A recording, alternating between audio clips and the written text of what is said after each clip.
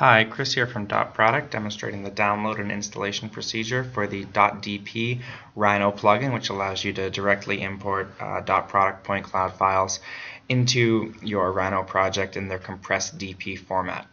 There's a link directly in the description below that will take you to this page where you see three different options for the plugin download. Because I'm running a 64-bit machine and I'm running Rhino 5, I'm going to go ahead and click on this one. If you are running on a 32-bit system or with Rhino 4, please choose accordingly. So now I'm going to hit download again to begin the download of my plugin.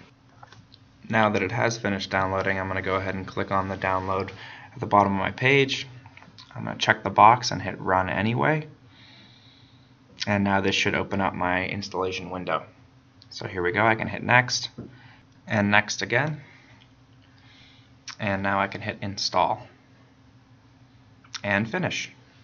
So now we have completed the installation, and I can go ahead and open Rhino 5 here on the right side of the screen. This is opening my 64-bit version.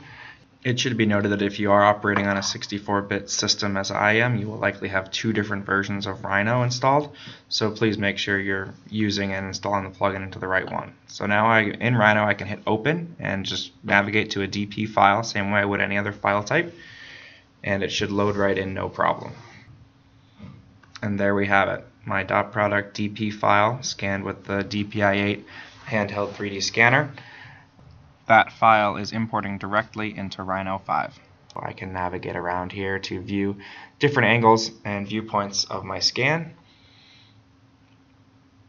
and continue with the Rhino workflow from there. It should be noted that this is still a point cloud file, of course, that we brought directly into Rhino that you can use as a basis for design.